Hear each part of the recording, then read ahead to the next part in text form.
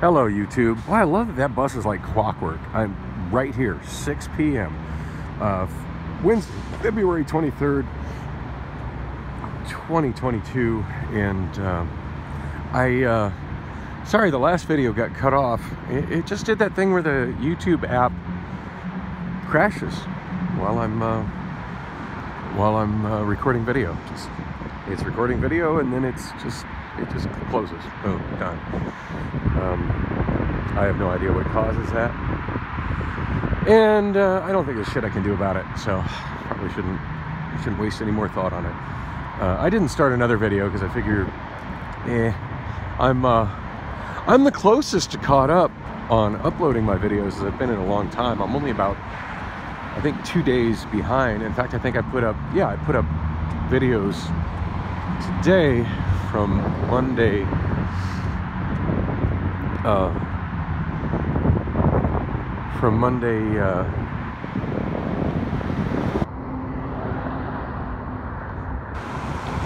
Monday night. So yeah, this is the closest caught up I've been in a long time. But I realize I've been shooting enough videos that I'm probably not gonna. I'm gonna start to fall more behind as opposed to getting more ahead, and probably in the coming days. All right, I love this little agricultural bit of property here. We have cows there right now. Wish I knew more about like who it is that lives there and what they do, because it's just really makes me miss living in the country, and it's just so such a bizarre thing to be right where it is there. For what it's worth, to the north, on the other side of Medell Road, oh well, look at that, the drainage canal's got a lot of water in it today.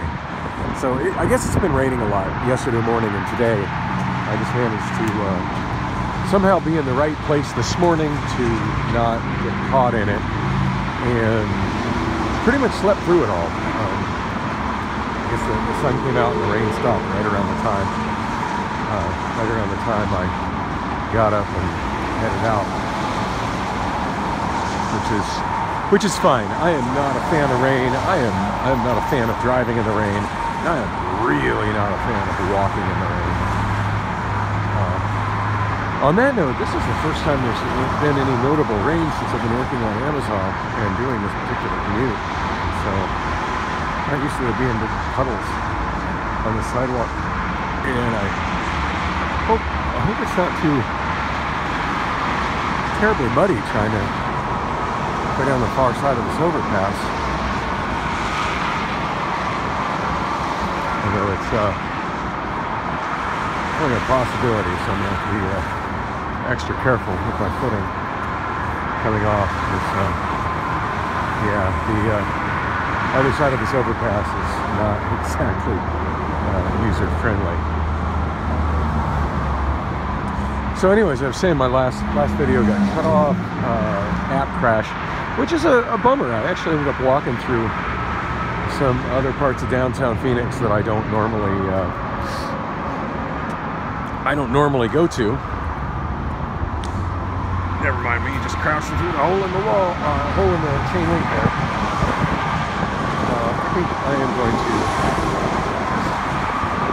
balance myself on the retaining wall here.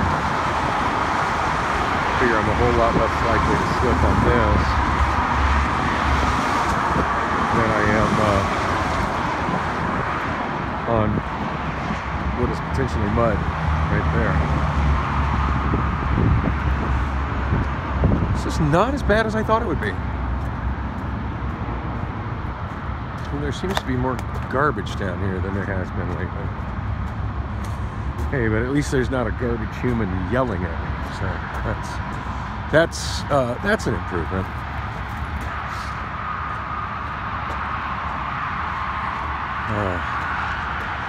Wow, there's a part of somebody's car. I wonder how the hell that got there.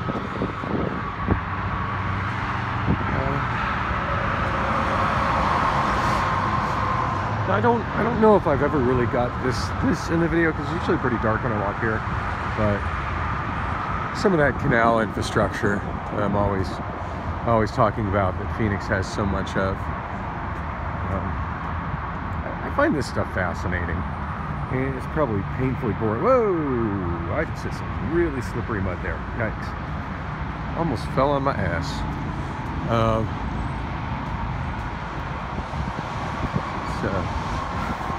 I find this fascinating. Obviously, this is still some kind of an agricultural field between I-10 and Amazon. And oh, and as I was going to say before I got kind of sidetracked, on the north side of McDowell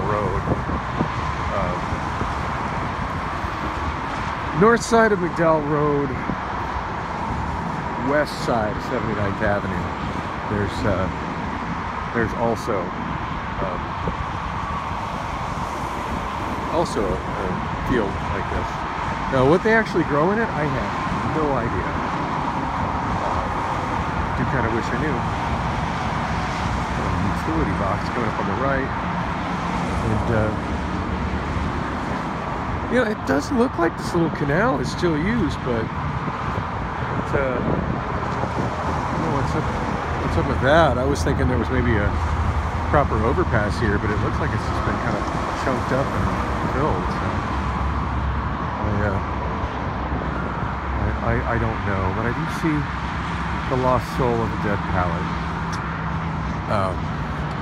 So I didn't really talk about work last night, because I didn't shoot a video after leaving Amazon in the morning like I normally do. Work is work. It's warehouse work, and most people find it painfully mundane and boring, and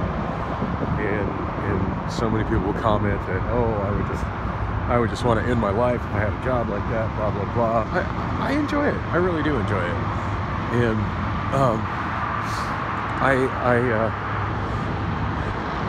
I interestingly enough wasn't the pallet guy last night.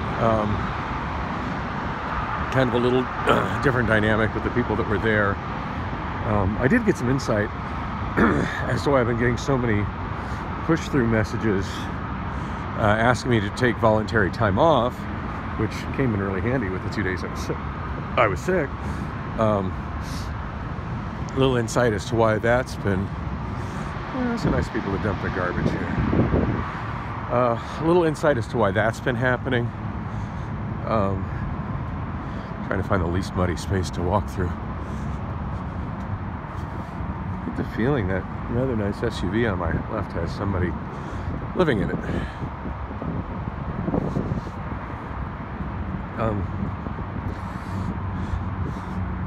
Yeah, I did get a little insight as to why that's been going on.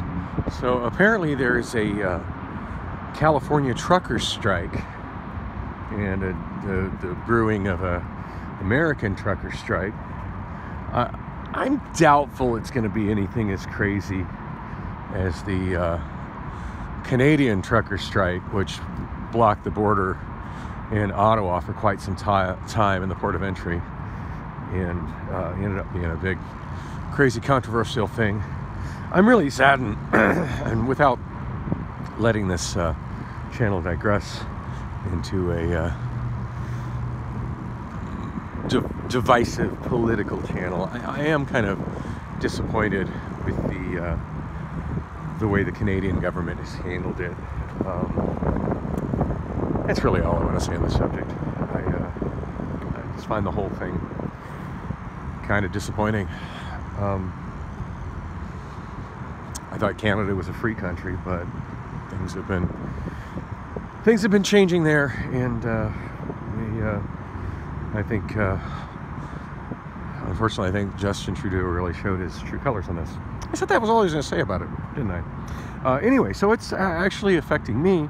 This is something I didn't really think would affect me, and I kind of had a reality check last night of, oh, yeah, technically I work in the logistics industry, and even though I'm not a truck driver, my work is directly affected by truck drivers.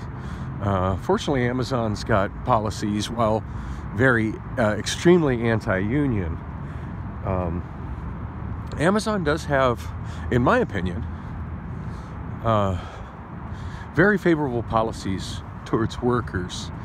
A lot of the kinds of things that supposedly you only get with a, the quote unquote you only get with a union job, such as paid time off and proper benefits and protections and guaranteed you're going to get paid for your shifts and things like that, as opposed to having your shifts just canceled out from under you when business changes. So apparently Sunday night, I had a discussion with one of my supervisors about it. So I took the night off because I got an opportunity through the app, and I was sick as a dog, and that just simplified me not coming in on the night I was in no shape to come in. But apparently people that did come in, there was a lot of, hey, who wants to go home? We don't need you people here. Who wants to go home? Now they're not. Anybody who wanted to work got to stick around and work. Anybody who needs their paycheck, they're not going to lose their paycheck because there's not work. So it looks like whatever happens with the trucking protest, I'm going to continue to work my schedule and receive my paychecks and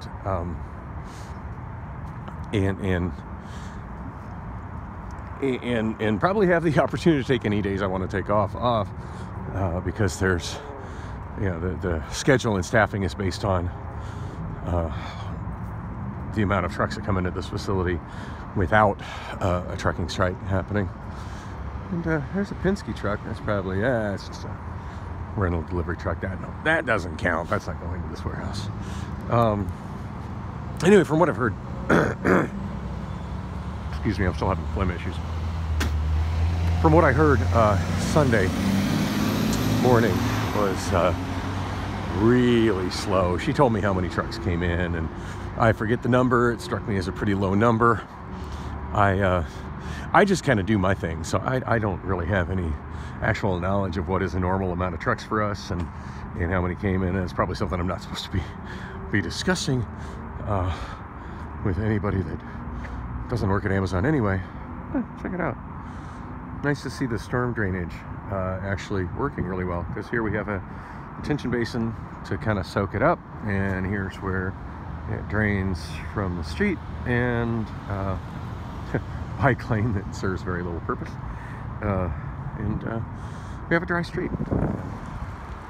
Nice to see when that kind of infrastructure works, because apparently it rained like crazy today, as evidenced by how muddy everything is.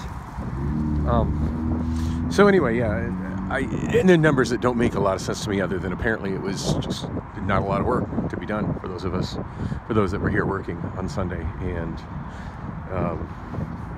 she told me the numbers it went down to, and it just sounded like basically after everybody that wanted to go home went home, it was just like a skeleton crew working with not even enough work to keep them busy. So last night did seem slower than normal. I mean, it wasn't dead, but I think that the dynamics is a effect of the dynamics caused by the trucker strike, or protest, or whatever the hell it is, coupled with what is called Amazon flex shift workers. Like I'm a full-time worker. I have a schedule of 40 hours a week, 4 10-hour days, 10.5-hour days, including my lunch. And then there's, part-time workers that work, 2 or 3 days a week, but again, they have full days and they have a schedule, and that's what they do. But then there's also what's called flex workers, and these are people that work just, Amazon's really good about accommodating people that want to work for them. Flex workers basically don't work regular shifts. They've let HR know what their availability and needs are, and they've got shifts that work around that. And it's good to know that's an option, because I do believe if a really good karaoke gig was to land in my lap, such as, I don't know,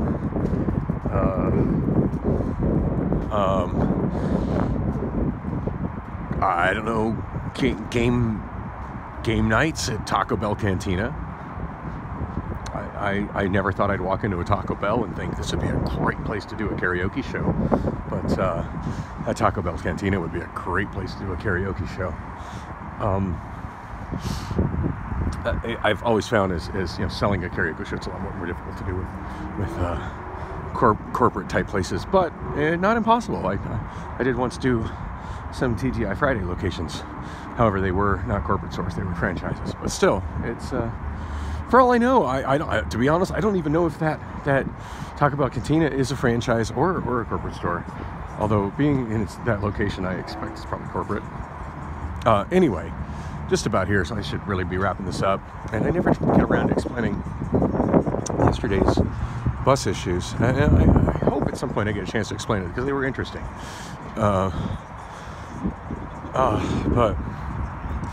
But anyway, so I guess because of, it's good to know that that HR works with people and has that flex option, and I think if a really good karaoke gig was to land in my lap, that Amazon would still work with me and I would still be able to have a worthwhile schedule at Amazon and pursue my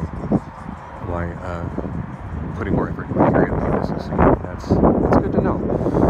So anyway, I guess due to flex workers that work quite a bit regularly and changes and whatnot, I started on as a water spider, which had been my thing for the last couple of weeks. And before I even got a chance to start focusing on pallets, I think I did bring like one stack of pallets to the queuing area, because of course I did. But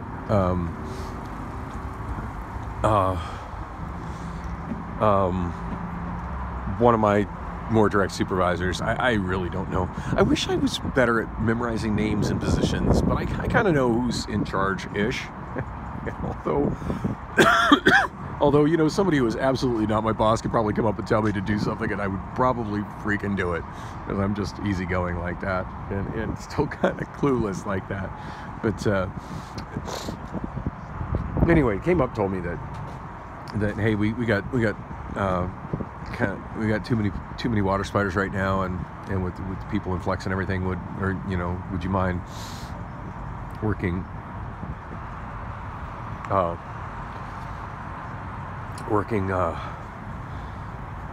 on the line, meaning being throwing packages on the being a line loader, which is what I did for the most part when I started, first few weeks here, and it just so happened I was actually standing there helping my friend Garfield unload a pallet, just to make room for the pallet I had brought as a water spider, and kind of chat with Garfield, because I hadn't seen him in a while, and I was already there kind of doing that, so it's like, oh yeah, no problem, let me just I said, yeah, no problem at all, and they didn't even assign me to a specific line, so I just Garfield and I finished up that pallet we were working on, and I parked the pallet of goods that I had brought over to fill that space, and then proceeded to park my pallet jack and proceeded to work on that line. And I had a good night for the most part, just working as a line loader. I did put more effort into stacking pallets, which I always have since the time I started there as a line loader. I can't help it. I'm my OCD, and sometimes when I'm doing certain things that I tend to do a little more meticulously than normal people here do, I get that song by Rhett and Link stuck in my head. My OCD. Need to link. It's Rhett and Link. I need to link that video to this video if you haven't seen it, so you can see what I mean. But yeah.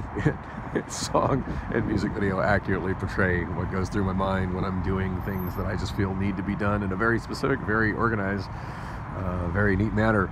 Like most people just slap the FRX stickers, which are the barcode stickers, on the cases of stuff. Yeah, I must put them all in exactly the same position on every box, and they can't possibly be askew from the angles of the boxes, or it drives me nuts. That's my OCD. And pallets, stacks of pallets, they just must be super neat and organized and exactly and no more than 10 tall. So yeah, I continued to do that as a line loader. I did that long before I was a water spider as a line loader. So just missed moving the pallets around. I did. I've just become kind of that's just kind of become my comfort zone here working here. So yeah, about an hour, let's say an hour and a half before the end of my shift, she did send me to the area where I mentioned where I very first started unloading trucks, which I really don't like working in that area. I guess it's called fluid. Somewhere along the line, I missed that memo. She's like, hey, can you go work fluid? And I'm like, really? Have I been bad? I don't like working over there. And the reason I don't like working over there is it just seems like some people just do the lion's share of the work. And other people are just really standing around doing nothing. And my work ethic just doesn't allow me to be one of the ones that's standing around there doing nothing, but it super frustrates me being in that environment. So anyway, I've wasted enough time. It's chilly out here. I'm gonna go inside, eat a couple more burritos, charge up my phone, do my thing. Thanks for coming with me on the walk, and hopefully at some point I'll get a chance to explain yesterday's bus mishaps, because there were some, and I did give some incorrect information about the Valley Metro Light Rail 12th Street station. I definitely want to clarify that and share that information with y'all.